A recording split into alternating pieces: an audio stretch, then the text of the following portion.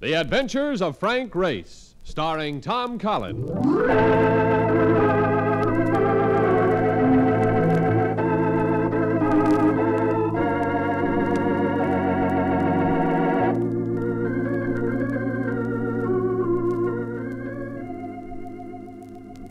The war changed many things, the face of the earth and the people on it. Before the war, Frank Race worked as an attorney, but he traded his law books for the cloak and dagger of the OSS. And when it was over, his former life was over too. Adventure had become his business. The Adventures of Frank Race.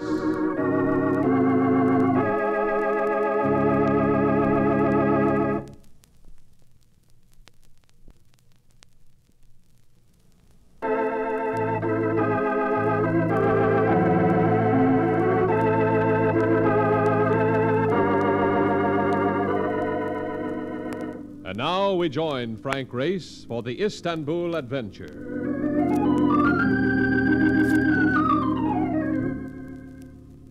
There are men who'll tell you they've seen the city die, and it's hard to find argument for their words. Our population has dwindled to half between the wars. Our trade has dried to a trickle, but somehow, with a wet night engulfing crooked streets and shadowy bazaars, I was feeling the old exhilaration, the expectant sense of violence. There's always Istanbul. Here, this doorway.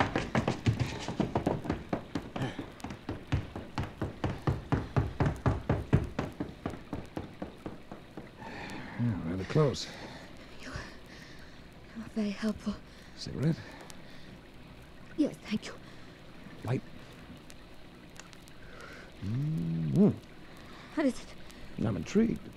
A woman comes out in the night, a woman pursued by bullets. She turns out to be lovely. If you don't mind, I must go. Well, if you don't mind, I'll go with you. No, please. Oh, now look, tomorrow I'm leaving Turkey, but tonight you need help. It's not for me. It's for a friend. A friend who's in trouble, an American like yourself. American? He's hurt, badly hurt. I think he's dying. Well, let's get him a doctor. That's why I'm trying to get out of this sector. I know a physician who will go to him. I'll get you out. Come on. Wait, listen. They've come back. Who's they? Here, let me get clear. Move behind me. Yeah. Hey, Race! Oh. And I thought I knew my way around. This is worse than driving a hack in Boston. Yeah, it's all right. His name's Donovan. He's Brooklyn Irish and to us harmless. Hey, what goes on? Where are you, Frank? Right here. Where have you been? Oh, where have I been, he wants to know. I am out with a man just because he wants to go walking and he disappears. Where have I been? I happened to turn up a side street while you were gaping in some window. I imagined you'd follow. What do you say we start grinding back at the hotel, huh? Even with this slicker on, I'm beginning to feel like a blotter. Hey, who's this? And come to think of it, we don't know each other's name, do we? I'm Frank Race. I'm Lisa Kruger. What's the story, Ray? I don't know all of it, Mark. But there's an American nearby who needs medical help. We're going to get him a doctor. There are people around here who might try to stop us. And you talked me out of bringing along my end wrench.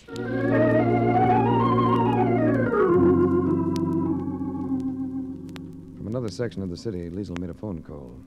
Within 15 minutes, we were joined with a physician. He was young and tall and dark, with a face you felt you could believe in. Liesl introduced him as Dr. Amarand. Gentlemen, I want to thank you for helping Liesl. I believe we shall manage all right now. It might be harder getting back into that sector than it was getting out. We'd better stick with you. The rain had stopped, and with it had gone the freshness of the night. With no wind stirring, the street smelled fetid, oppressive. There was no lift to the blackness, and you got the feeling of continually being about to walk into something. Then there was a gate. Beyond it, a small light coming from what looked like a stable. Mark and I were asked to wait, and the other two left us. You know, I wonder if we're going to get a chance to cancel them reservations. What reservations? On the boat. Why should we want to cancel them?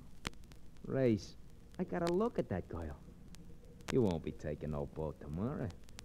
Which, to me, is kind of sad. Here she comes. Come, Race. You want your friend? I told the American about you, Race.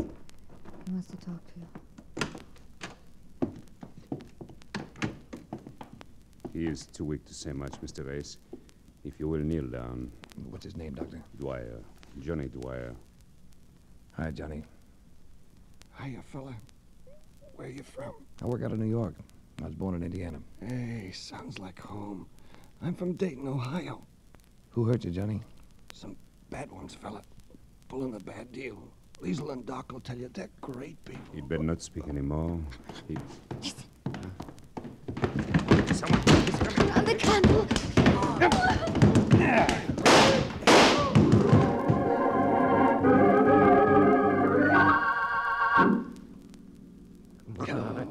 Come out of it, Race. Come out of it, will you? Oh, that's better. Oh. What happened to me? Well, you won't need to part your hair for a while, not the way that slug creased your head. Where's Liesl? And the doctor? I guess they got away. The doc got in a lick, too, hey? One of them visitors is as dead as a smoked herring. And what about Johnny? Johnny Dwyer? He's dead, too, Frank. I don't know what these people are playing, but it ain't post office, Frank. It ain't post office.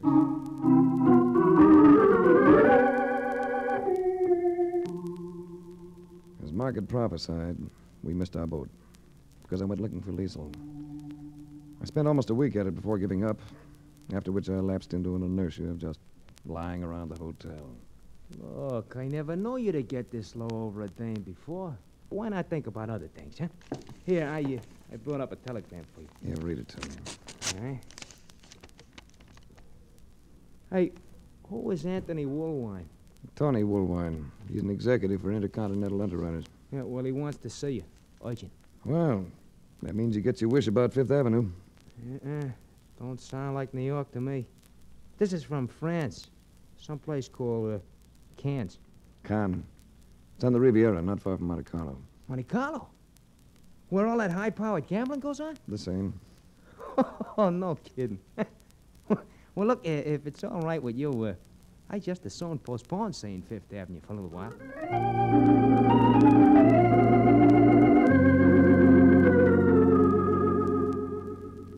Tony Woolwine.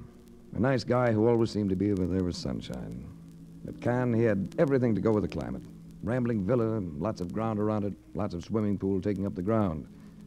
He greeted me in bathing trunks and a tan that made everything about him seem brown but his grin.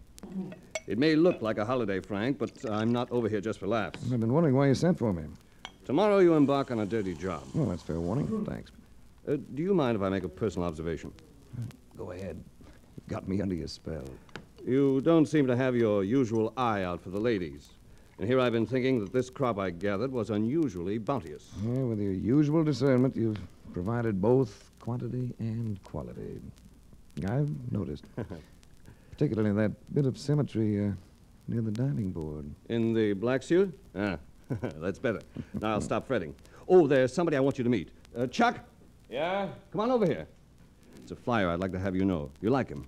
He's offered to help us out on this task I mentioned. Hi. Chuck, I want you to know Frank Race. Chuck Farrell, Frank Race. Oh, Farrell, how do you do? How are you? And I am Liesl Kruger. She stood there quietly, utterly composed. An exquisite figure in a black bathing suit.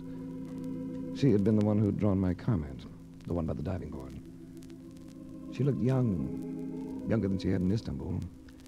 And her loveliness in the stare of the sun was something to take the breath out of you. Where, oh, where did we find this? Woolwine, you've been holding out on us. Hey, look beautiful. We thought you were dead, Race, when we saw you go down with the blood all over your face. Blood all over your You got away all right? You and the doctor? Hammeran's arm was broken by a bullet. We got away. We couldn't have done it had not you and your friend been there to confuse him. I realize this must be some sort of a reunion, Is but... Race the man you were telling me of, Tony? Oh, yes, Race is the man. You mean there's a tie-up here somewhere? Well, my side of it is purely insurance. The company's had to pay off claims on 3 large shipments of food, clothing, and medical supplies coming to Europe from the United States. We don't want to have to refuse insurance on future shipments, but naturally we can't keep that up. So we've got to solve the problem. I take it these shipments weren't lost at sea. Liesl, now it's your turn. Well, it's the same thing that has been choking Europe to death for so long, Race. Black market. The last year it seems to have come under the control of one organization. All over the continent. Is this what you've been fighting? You and Dr. Amaran? Yes. To Americans, the black market might seem vicious, but I'm sure it seems impersonal, a blight that doesn't really touch. But with us, well, I had a brother, all I had left of my family. And a year ago, he became ill of pneumonia. I was assured that if he received penicillin, he would live. It's usually effective. I got him the penicillin, Race. At a price very hard for me to pay. I got him the penicillin. But he died. At the age of 19. Oh, I'm sorry, Liesl. He died because the drug was worthless. What happened to those shipments that were lost? Destroyed. Cargo, train, and crew. Nothing left each time but smoldering ashes. I don't get it. What happened to him? The black market would have stolen those shipments, but they knew it would be too difficult. So they destroyed them. Nobody knows how, because the train crews are always killed. And then the black marketeers get their high prices with shoddy clothes and bad food and synthetic medicine. Sounds like a rough bunch. Race knows how rough they can be. He saw some of their work in Istanbul. There'll be 2 more trains going through this month. One on the 19th, the other on the 27th. They must not be destroyed, Race. Listen to me. There is an epidemic of diphtheria breaking out through the western portion of France. Unless those trains get through with diphtheria toxides, thousands of children are going to die.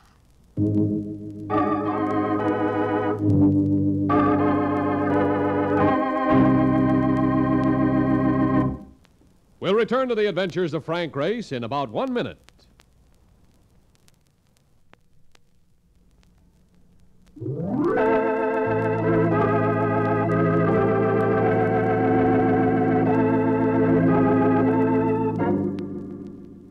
And now, back to the adventures of Frank Race.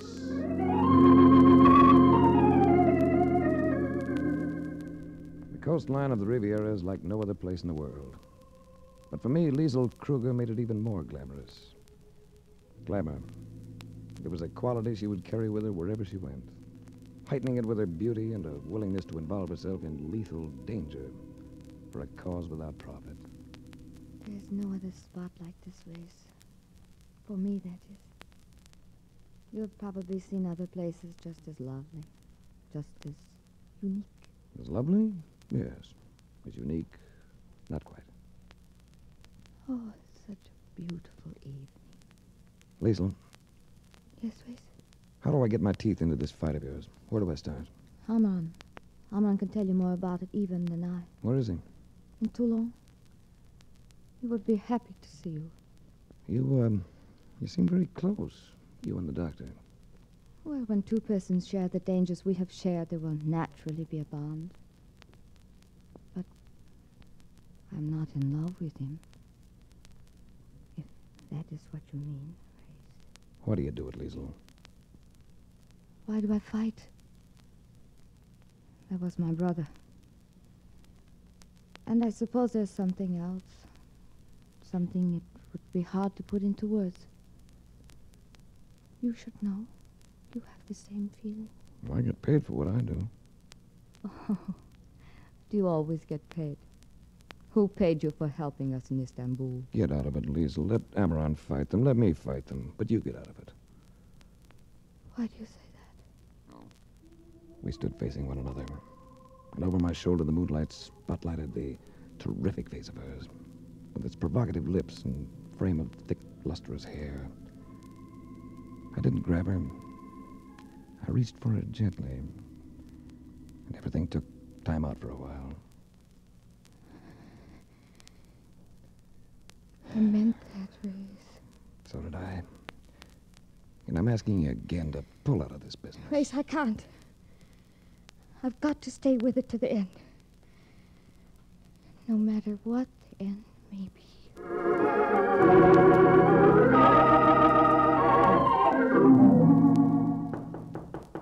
You awake yet, Frank? Yeah, come in. You're being invaded. What's up? We thought you might like to look the country over from the air. How long will it take you to dress? A quarter of an hour. Where's the plane? Oh, not more than 20 minutes from here. Well, what have you got? A salvage job I picked up. A P-47. Some ship, Frank. Chuck thought he was getting a bargain when he bought that ice wagon. Lots of power, and he bought it for dimes. The payoff is that operating it will keep him in hock for the rest of his life.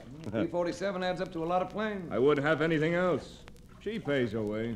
Say, what's wrong with your hand, Chuck? When'd you do that? Oh, I nicked it as I was gassing up the other day. It's a little swollen. A little swollen. You'd better do something about it, Chuck. Tomorrow. Today I want to fly. Chuck, since this is just a tour of duty with no destination, would you like to drop me in Toulon for a couple of hours? Toulon? Why, sure. I'll be calling on a doctor there. We'll get him to take a look at that hand of yours.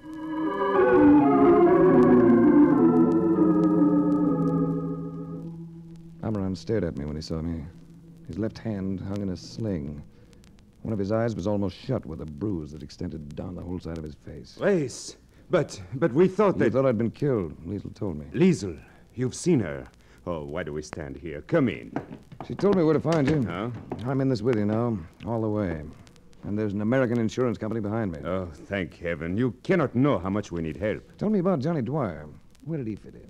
What happened to him? Well, he was, first of all, an idealist. So many of you Americans are. And he knew how to fight. So they murdered him. What was he doing in Istanbul? He'd learned too much. So the black marketeers chased him from here. From Toulon? Is that why you're here? Yes. Johnny Dwyer stayed at a quayside hotel there, a rat trap called the Charbonnier. Why he went there, Liesl and I never learned. Too many things happened too rapidly. But it was from the Charbonnier that they hounded him. First to Marseille, then to Rome, then to Istanbul. It was from Rome that we got his call for help and word to meet him in Turkey. You know what happened there. The Hotel Charbonnier. I imagine they know you there. Oh, I wish I could say I knew them as well. You have no idea of an identity behind it? Oh, nothing worth a sou. We've dealt with one or two, but they were no more than underlings. We learned nothing. I'm going to take lodgings at the Hotel Charbonnier with a friend who was with me in Istanbul. There must be a safer way. But none quicker than I can see. And now, I wonder if I may ask a favor of you. Anything. The pilot who flew me over here has a bad hand, an infection. I wish you'd look at it. Well, he's here with you? He remained in his plane, but I've got a cab outside. Well, then let us go to him.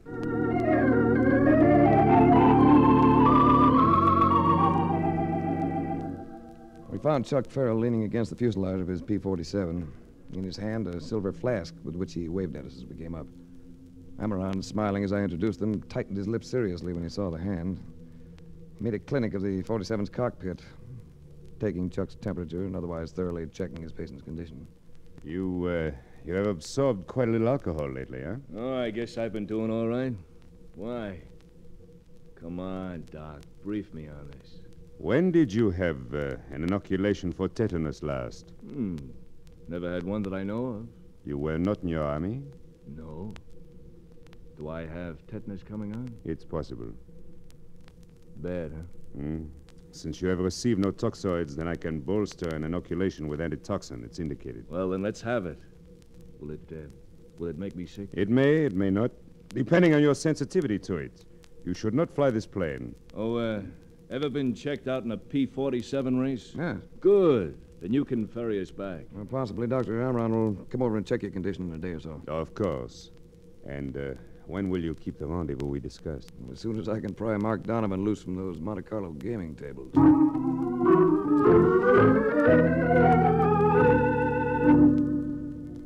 There are parks and promenades in Toulon, all handsome. There's the view of the sea. There's the cathedral, and other old churches, and a fine town hall. And not far from its docks, on a crooked street, forgotten by all but the police, and a few citizens who would prefer that the police also forgot it, stands the Hotel Charbonnier, as dubious a hostel as you'll find anywhere along the Mediterranean.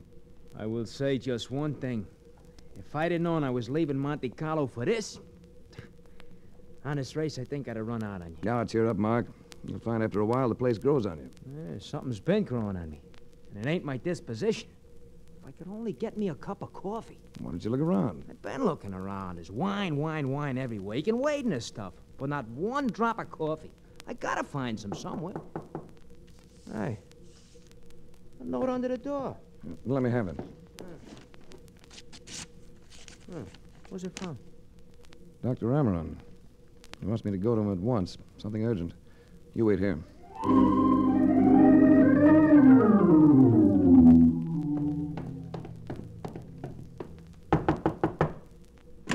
Oh, come inside, Race. What is it? Trouble? Worse than that. Tragedy. Look over there. Liesel! She's been hurt. What is it, Emerald? What happened to her? She's dying, Race. She got here about an hour ago. She's been trying to tell me what happened, but she's had only strength enough to say your name. You've got to save her. I've done everything I can, Race. Talk to her. She will hear you. She wants to hear you.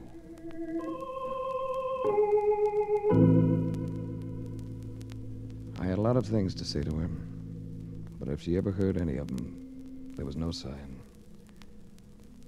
After a while, I gave it up and went back to the Hotel Charbonnier. There in the musty hallway. Race, What? No. It's you, Mark. come here, will you?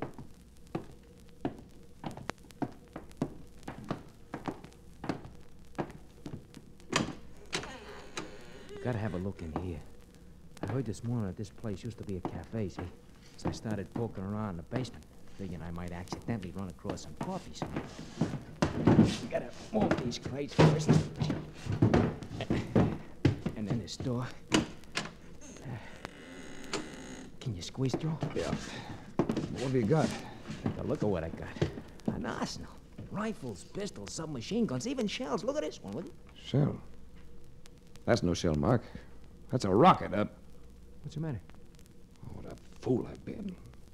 Chuck Farrell and his P-47. What are you talking about? P-47's Thunderbolts. Along with the British Typhoons, they were the top rocket-firing planes of the war. Rockets for knocking out tanks and trains. Trains, Mark, do you hear that? Certainly I hear it, but I Chuck don't... Farrell, he destroyed the supply trains. And I've been eating with him, drinking with him, flying with him. Wait a second. What is it? So now you must have found out what we're doing. Here, then. Load this pistol. You're going up through that window up there. When you get clear, fire 2 shots, you understand?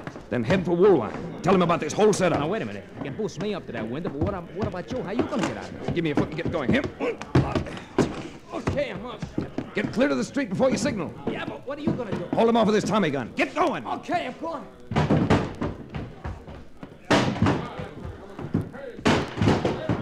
Okay, one more rush to get that door open. Race, What can I do for you? it's Chuck Farrell.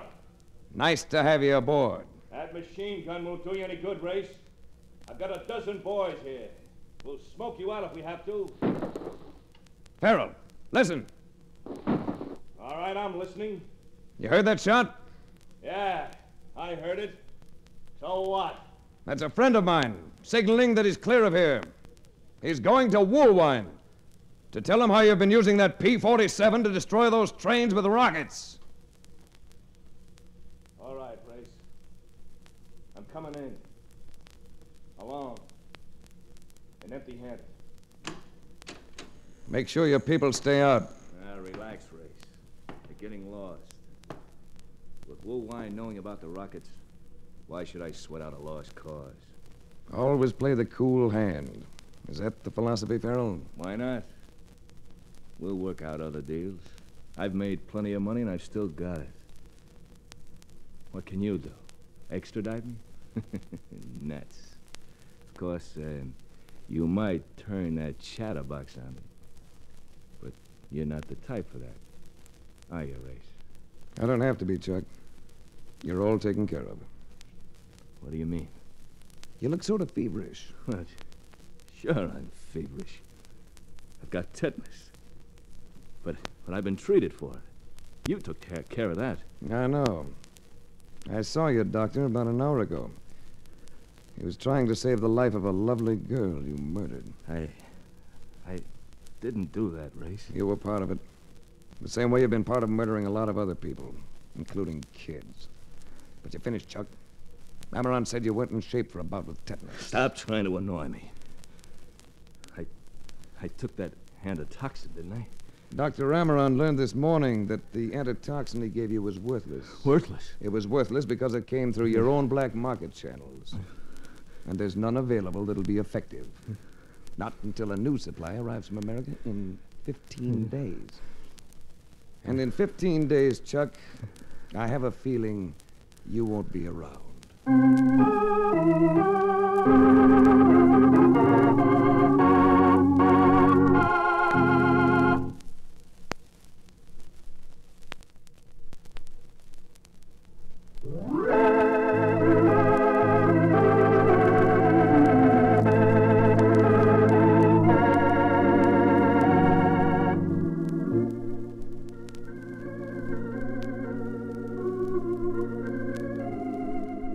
The Adventures of Frank Race, starring Tom Collins, came to you from Hollywood. The series is written and directed by Buckley Angel and Joel Murcott. The music is composed and played by Ivan Ditmars. Be sure to be with us again this time, 1 week from today, for another dramatic chapter in The Adventures of Frank Race. Art Gilmore speaking. This is a Bruce Ells production.